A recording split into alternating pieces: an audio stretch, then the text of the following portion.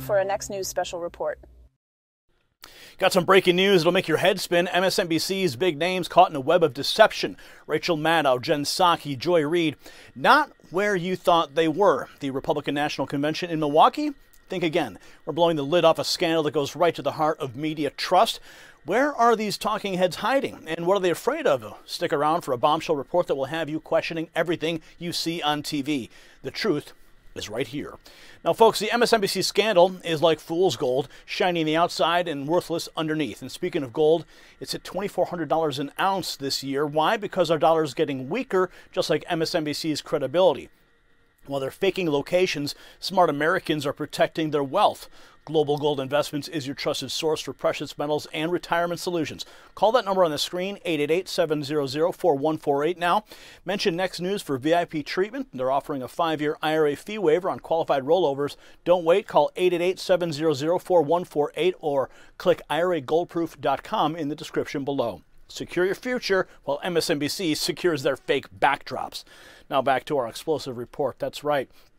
Diving into the bombshell story, MSNBC, the network that claims to be a beacon of truth, has been caught red-handed in a massive deception. We're talking Rachel Maddow, Jen Psaki, Joy Reid, the so-called elite of the liberal media, faking their presence at the Republican National Convention in Milwaukee. Take a look at this image. Rachel Maddow looking all serious with RNC Milwaukee apparently behind her. But guess what? She's not even in Wisconsin.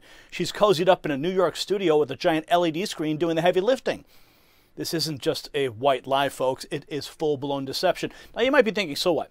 They're just using some fancy tech. But here's the kicker. While MSNBC's top brass was playing pretend, other networks had boots on the ground. CNN's Jake Tapper, Anderson Cooper, they were actually there facing the music. And speaking of facing the music... Hi, Jake. Laura Loomer here.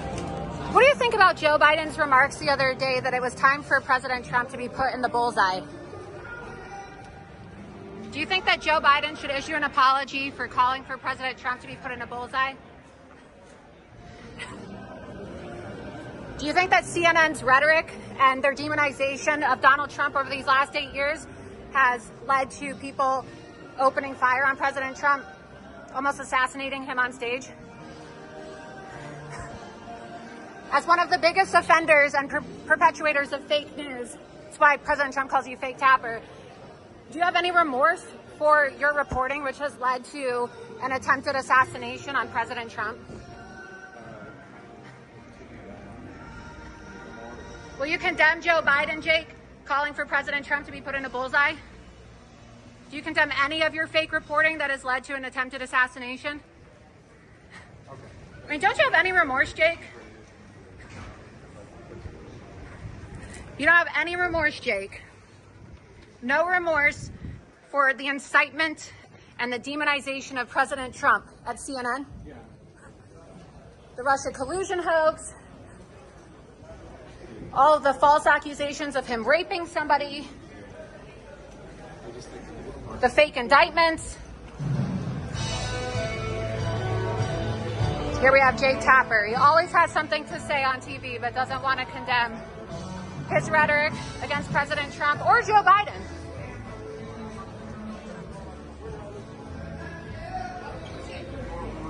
Jake, can you please, Jake, can you please condemn what Joe Biden said?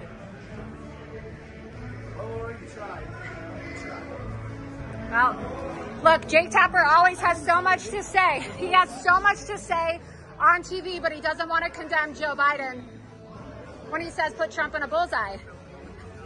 Why won't he do it? I don't understand. Why won't CNN condemn their rhetoric against President Trump? Shameful. I love it. That's Laura Loomer confronting Jake Tapper at the RNC. Notice how uncomfortable he looks?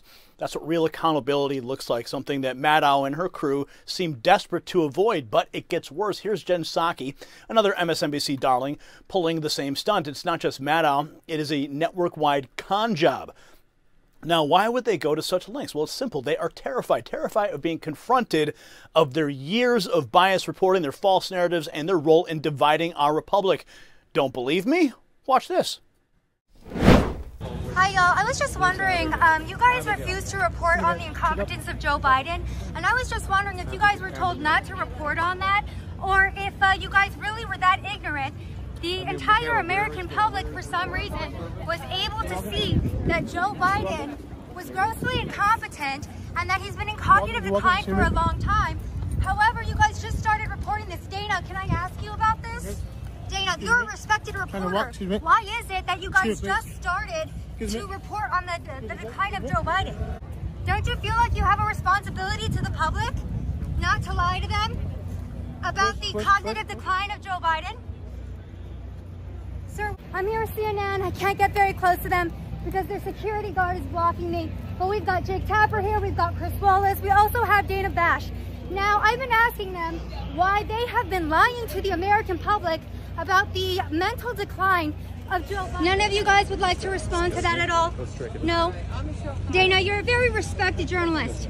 Jake, not so much respected, but people listen to you still. Would any of you guys like to respond to Joe Biden's cognitive decline and why you guys lied to the American people about it for so long? Can you please take your hands off of it?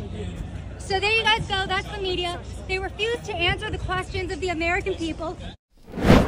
That's Savannah Hernandez, formerly with our own Next News Network and now a reporter for Turning Point USA, confronting CNN about their delayed reporting on Biden's cognitive decline. Notice the silence? That's what MSNBC is trying to avoid by hiding in New York, and Savannah didn't stop there. Here's another example. Excuse me, Kristen, I have a question. NBC reported that when Trump was assassinated, attempted assassination, it was popping noises that was initially reported. Would you like to respond to that? No? Yep. All right, y'all, this is Savannah Hernandez, and this is actually Kristen Welkener right behind me of NBC News, the exact same network that reported after the attempted assassination of Donald Trump that it was just popping noises. Kristen, would you like to say anything? No?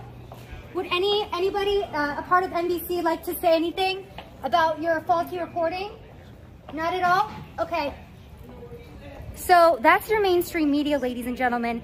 And we have CNN here, we have MSNBC, we have NBC. So this week, I'm really gonna try to ask all of these media members what their response is to their networks and this faulty reporting. Savannah confronted Kristen Welker of NBC News, asking her about NBC's reporting on the attempted attack on President Trump was just popping noises. Welker refuses to comment, along with the rest of the NBC crew in tow. This is the kind of hard-hitting journalist MSNBC is running from by faking the location. But the truth always has a way of coming out. Even Joy Reid got in on the act. It's not just one or two bad apples, it is the whole barrel. And get this, folks, while pretending to be at the convention, here is what Reid had to say. Watch. Universal kind of reaction that I'm getting, whether it's civilians or, professionals, is really a deep concern and lack of confidence in not us at this table or us at MSNBC, but us as the media writ large. And a fear that what's going to happen now is that the Republican Party will do what they do. They're in the middle of a campaign. The convention started today. But the media will acquiesce to trying to convince people that the things they've been experiencing for the last, 5-6 years didn't happen. That the greatest purveyor and promoter of political violence, really, since anyone can remember, since George Wallace, I think, that we just haven't experienced that kind of open, sort of citing or sort of incitement of violence or sort of luxuriating in the idea of violence. It's just not something we're used to anymore in American politics. And then we had to get used to that being a thing.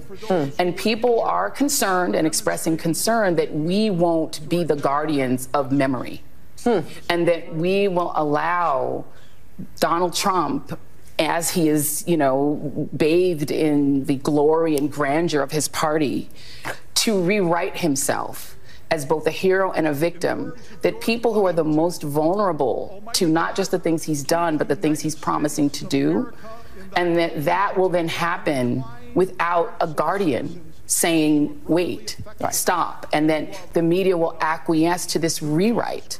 And the people that I've been talking to don't accept the rewrite. Did you catch that?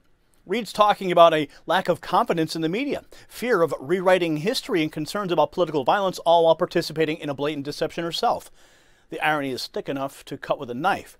She's worried about the media acquiescing to rewrites, but what do you call faking your location if not a rewrite of reality? Now let's be clear, this isn't about fancy production values, it's about trust, it's about honesty. If they're willing to lie about where they are, what else are they lying about? Now here is Taylor Hanson, a Tenet reporter who has also previously worked with us here at the Next News Network, asking Jake Tapper tough questions about CNN's coverage. Let's watch that moment. Do you think that, you essentially comparing him to Hitler over the past few years, calling him a fascist, do you think that led to the rhetoric that ultimately led to the assassination attempt on his life? Mr. Tapper? Do you have any comments to defend, the CNN described the assassination early on when early reports came out as they were essentially picking Trump up after he fell on stage. Do you have anything to say about that? Nothing to say, Mr. Tapper, about comparing Trump to essentially Adolf Hitler, saying that if he's elected, it's going to be the downfall of democracy. So as you see, Jake Tapper and his little security team, they don't want to say anything. He just was dead silent the entire time. Now, this is the same guy and his CNN news source that has quite literally compared Trump to Adolf Hitler reincarnated. So obviously we know that the media rhetoric has been put out in the past few years that was essentially saying that democracy is over if Trump is elected. So Jake Tapper, everybody, doesn't want to hold any accountability for his awful reporting over the years, if you can even call it that. I would say his awful activism over the years. So this is what real journalism looks like, folks. This is what MSNBC is running from. And it's not just about confronting the mainstream media either. Watch this. We can walk. I don't want to make you late to anything. Great. Emily's been great to us. So obviously you predicted the assassination attempt of President Donald Trump, and then at the time mainstream media, which you have a lot of experience with, they said that it was baseless, it was a conspiracy theory. How did you know, and what's your reaction to that? Well, you don't need to be Nostradamus. I mean, it was hardly a prediction. It was just an observation about trend lines. But the escalation was unmistakable. By the way, if you call someone Hitler, we've been taught since childhood, this is like a sort of classic, sort of ethics question. If you could kill Hitler, would you? Dietrich Bonhoeffer said yes. All decent people would say yes, because you save millions by doing so. If they call him Hitler, of course, someone's justified to kill him. You think they're partly liable? Well, of course. Awesome. Thanks for your time, Tucker. Thank you. Have a great day. I appreciate it. See ya. That's Tucker Carlson, a true journalist engaging in open dialogue about serious issues. He's not afraid to face tough questions and discuss real concerns. Compare that to MSNBC's Smoke and Mirrors Act. While Tucker's out there talking about the real issues affecting Americans, MSNBC is hiding behind fake backdrops. Now, take a look at this image. Maddow and Psaki side by side pretending to be where they're not. This isn't journalism, it is theater. Even NBC News, MSNBC's corporate cousin, had the decency to send Savannah Guthrie and Lester Holt to Milwaukee. So why couldn't MSNBC do the same? Well, the answer is clear. They're not interested in reporting the news. They're interested in controlling the narrative, in avoiding tough questions, in maintaining their bubble of self-righteousness. This, my friends, is the state of mainstream media in 2024.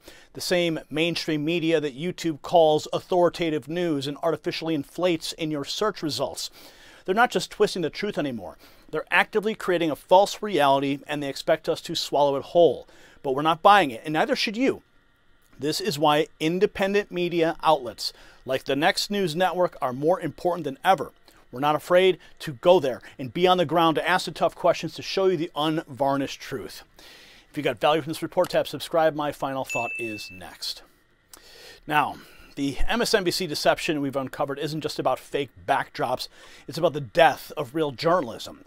While Maddow and her cronies hide in New York, real reporters like Savannah Hernandez, Laura Loomer, and Taylor Hanson, they're on the ground asking the tough questions.